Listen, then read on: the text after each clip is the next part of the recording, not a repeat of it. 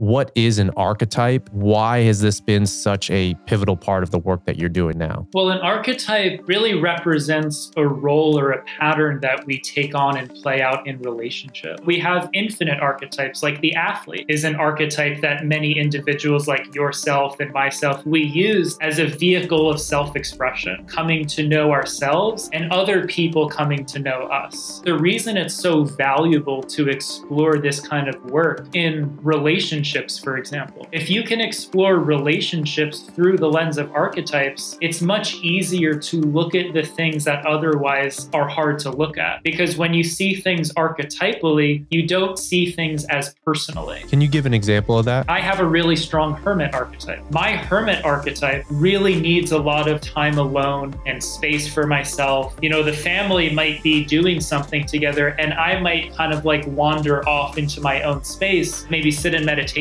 for a period of time. In the past, it was very easy for people I was in relationship with to take that personally as like, oh, Greg doesn't want to hang out with us. But my partner knows that I have a strong hermit archetype, which means he needs a lot of alone time and space for himself in order for him to be able to show up fully in relationships. She doesn't take that personally as having anything to do with her. So then I'm able to show up fully in relationships.